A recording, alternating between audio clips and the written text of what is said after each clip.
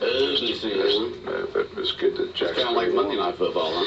At least Jacksonville won the game, so that's the good news. I said the one-game lead with 3 to play, chance to win the division, chance to host a playoff game. They're definitely in the playoffs. The playoffs start today. The Falcons and the Jaguars are both in, so Falcons still with some tough games. Carolina Saints, that Saints game, Christmas Eve is pretty much going to decide the division, I think, for the Falcons. So the Falcons just need to get their act together, win those games against Carolina and the Saints, win the division, and get in the playoff picture. Okay, this coming Sunday will be the last home game, except for playoffs, for the Jacksonville Jaguars taking on the Houston Texans. I guess that's still a 1 o'clock game, isn't it? Yeah, it's a 1 o'clock. Still 1 o'clock game, so they'll be playing at home against the Texans this coming Sunday, and then I guess that's Sunday. Make sure I get my dates right here because they move them around. Yeah, that's Sunday. And then for the Atlanta Falcons, they'll actually be Monday Night Football, taking on the Tampa Bay Buccaneers this coming Monday night. And so, remember, you can listen to the Jacksonville Jaguars on our AM station, Fox Sports Radio, 1370 AM The Buzz, WLOP. And you can listen to the Atlanta Falcons right here on WIFO 105.5 FM here in Jessup. So some ugliness after the game. It's going to be interesting to see what the defensive back for the Jacksonville Jaguars has to say about those 2 quick drives by Seattle. It was just they just let the receivers get behind them, and then next thing you know, boom, boom, a couple of quick scores there for Seattle. And but the Jacksonville Jaguars held on, and as you mentioned, a good crowd. I know Seattle coming to town and Jacksonville doing so well probably helped fill that place up, right? It was full. They called us so I didn't see many empty seats. So it was a good ball game. Big win for Jacksonville there at home against Seattle. Good football team. So you were up there in the press box. It was nice and toasty up there, I imagine. Down on the field, I'm sure it was getting kind of cool and cold there toward the end of the game, right? Oh, those lasagna was pretty good. The lasagna was good. Bob goes for the food. It was a good meal yesterday. So. Oh, boy. And so I'm glad the Jacksonville Jaguars won. They had the game in hand up 17 points at one time. And you're just sitting there as a fan saying, no, don't pull a Falcons here. Don't let them come back on you. And so Jacksonville did win. Big win for them. And they'll take on the Houston Texans this coming Sunday. They're in Jacksonville. 1 o'clock game can be heard on our AM station, AM 1370 The Buzz. And as you mentioned, our AM station, you got the morning show going on right now. You'll have Dan Patrick on between 9 to 12. 9 to 12 will be Dan Patrick and the Danettes. Jim Rohn between 12 and 3. Rich Eisen, 3 to 5. Chuck Oliver talking about college sports from 5 to 7. So if you love sports, you'll love our AM station, Fox Sports Radio, 1370 AM, 1370 your AM dial. Fox Sports Radio, 1370 AM, The Buzz, WLOP. And so you said they only got a few of the high school games in this weekend because of the snow up there? They played 2. The weather just prevented the other games from being played. They got a lot of bad weather, a lot of power outages. And I talked to my sister in Atlanta. I heard she lost power Saturday at 3:30 in the morning. Hasn't gotten back yet. So you got a mess up in Atlanta. A lot of snow, a lot of ice, just bad conditions. So the Georgia High School Association says safety was first. So after those 2 games were played on Saturday, they canceled everything else the rest of the weekend. Or the 2 games on Friday, I'm sorry. They played 2 games on Friday and the rest of the games got canceled. Wow. I really wasn't paying attention to a lot this weekend because I was in the process of getting my dad down from the rehabilitation hospital in Savannah. He broke his hip a couple of weeks ago, and so I brought him and Mary back home on Saturday and was involved with that pretty much all day Saturday. And then yesterday afternoon, my son, Matt, and I, mainly Matt, I just stood there and kind of helped and handed him stuff, built a wheelchair ramp for Dad from the garage into the kitchen. Matt just brought a bunch of lumber and stuff over and all the items that he uses in his kitchen tune-up business with all the saws and everything else, and designed and put together a wheelchair ramp for Dad. And we did a test run on it. I got Dad's wheelchair, and his wife Mary pushed me down the ramp and pushed me back up, so we know it works. And so Dad will have that, and then through Joe Arati at the Wayne Memorial Hospital. We're making sure he gets the best in-home care, community home care. Already stopped by yesterday afternoon and talked to him, and then we'll begin with in-home therapy for about a month, and then hopefully he'll be able to go to the to a clinic after that himself. You know, falling and breaking your hip like that's just a common thing for a lot of folks these days. Just fall, boom, bam, you know. And but he is recovering. He's be able to use his walker right now and get around some, so he doesn't have to depend just upon the wheelchair. But you know, when I think of hip replacement, Bob, I mean, when I think of hip replacement, I think like a hip, okay?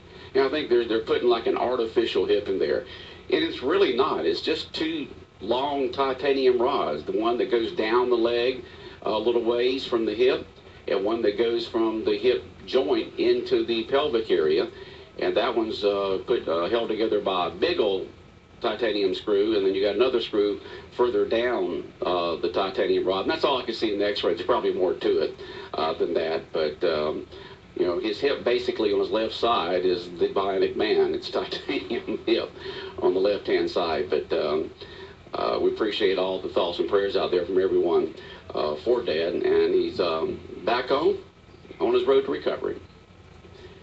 And let's see here. We got in this weekend the tickets to go to the Okefenokee Swamp Park Christmas Lights and Train Ride, and we'll be giving away 3 sets of 2 tickets each between 8:45 to 8:50. So that means you'll have a chance to go down to the Okefenokee Swamp Park, see that beautiful park with all the Christmas lights and the entertainment, take that train ride through the woods there with all the different characters and lights and the fun. It's always a great time to go down to Okefenokee Swamp Park during their Christmas time period with their Christmas decorations and fun.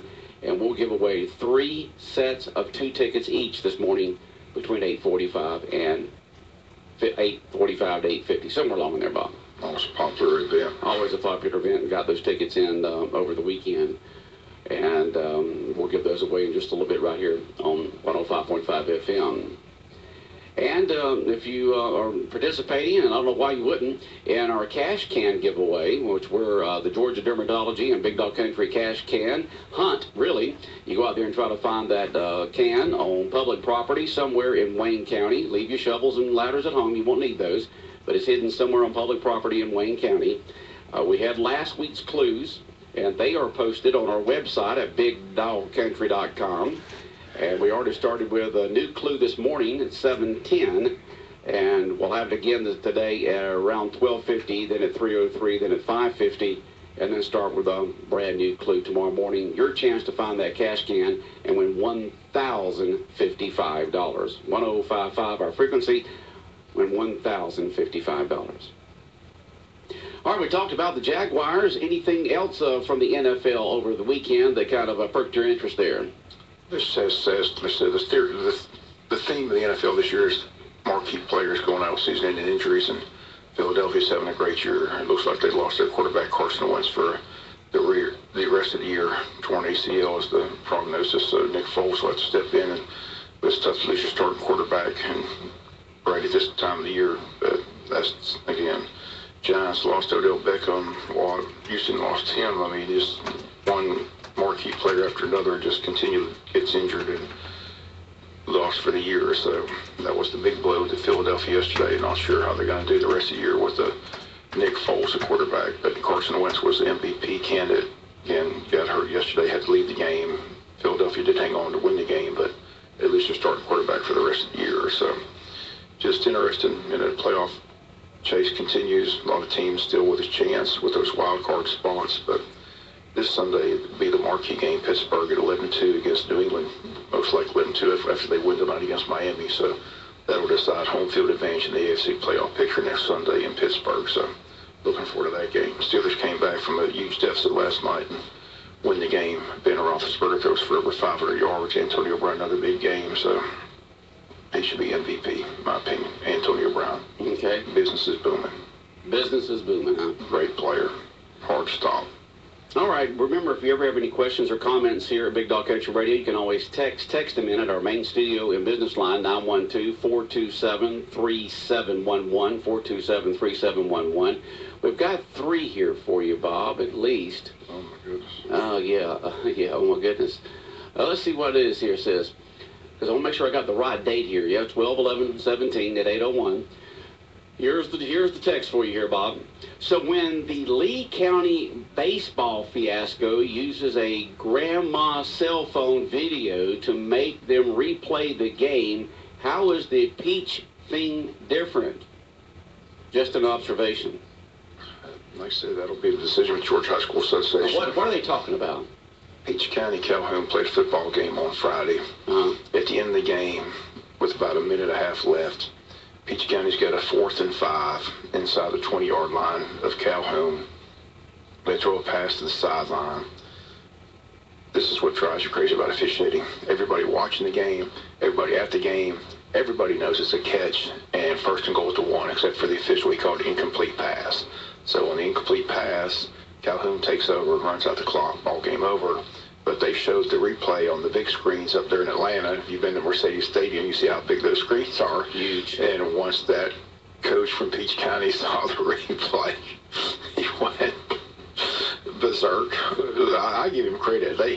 I give the entire Peach County coaches and players credit for just not totally going haywire. Yeah, I mean, they held their composure pretty good, but it was obvious that the call was wrong. Tommy Palmer called a touchdown. He was broadcasting the game. I mean, it was obvious it was a catch. The kid catches the ball, turns and takes 2-3 steps, dives for the end zone, and when he comes down, the ball hits the ground and comes loose. It's either a touchdown or 1st and goal at the 1. Right, either it's one. not an incomplete pass, but the official called an incomplete pass. So Peach County is protesting. What they're referring to is in a baseball game, a father had a cell phone video of missed call, and they overturned that at the high school office. And they made him go back and play the end of the game. So They're saying if it's what's fair for the goose is fair for the gander, but all articles in AJC, all reports from the Georgia High School Association is that they're not going to overturn the decision that the play is going to stand as called incomplete pass. So that's what they're talking about. But Peach County school officials are saying they have to exhaust every option they can, and they're hoping that adults will make the right call. But I don't know, what do you do? Do you pick it up from a minute and a half to go when you go back? Do you go back to that play and throw it over again and see what happens? I don't know. What do you do? I don't know what you would do. So what would you do? It's just sad that pretty much everybody watching the game felt that Peach County most likely would have won that ball game if the play was called correctly. Because they had it 1st and goal and 1. I mean, it was the big talk at the Christmas party Friday night at the club. It was the big talk Saturday all over town. It's been the talk all weekend. In fact, it's the talk nationwide. I mean, they're getting calls all the way from the state of California. I've seen the game saying that, I mean, how can you blow that call? But the call was blown. There's no doubt. We had the same thing against Griffin a few years ago. Right. Yeah, I mean, it was right there. I mean, everybody called it. Well, it was a touchdown, right? Touchdown. WTOC showed the video of it. It was a touchdown. I mean, this happens and continue.